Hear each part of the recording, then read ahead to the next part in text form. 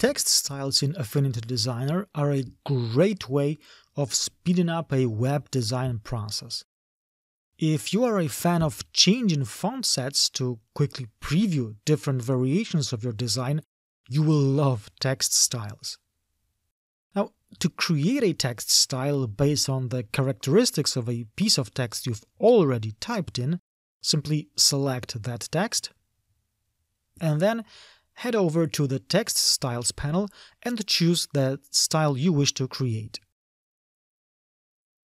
The dialog box that pops up immediately allows you to adjust all the character and paragraph options you can access from the character and paragraph panels.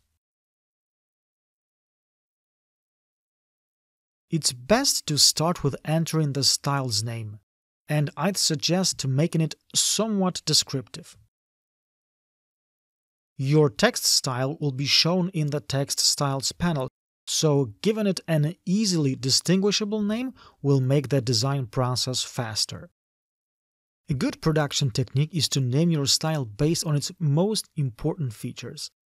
If, for instance, you want the text style to use the Roboto condensed font, have, maybe green characters that are 32 points in size, well, put that information as the text style name.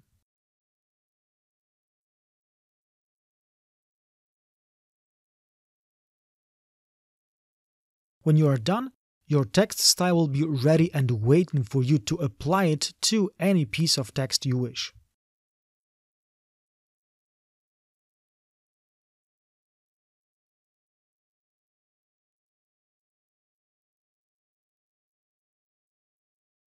The process of creating text styles in Affinity Designer is really flexible.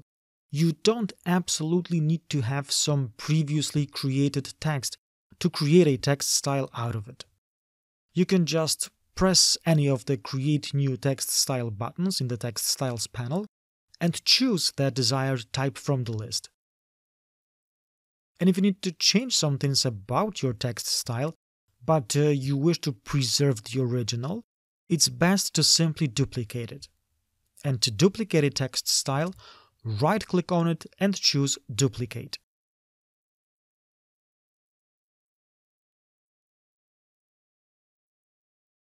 The same dialog box will pop up where you can enter the adjustments you wish, without affecting the original text style. By default, the duplicated text style will get a numerical suffix.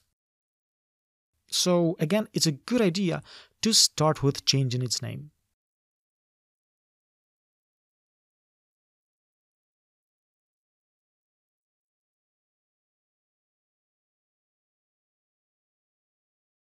To delete a text style, right-click on it and choose Delete, or press the trash icon sitting in the bottom right corner of the panel.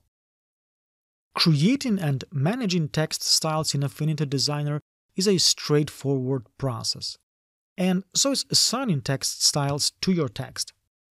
I'm sure that once you start creating a lot of website designs, you'll find them essential in your day-to-day routine.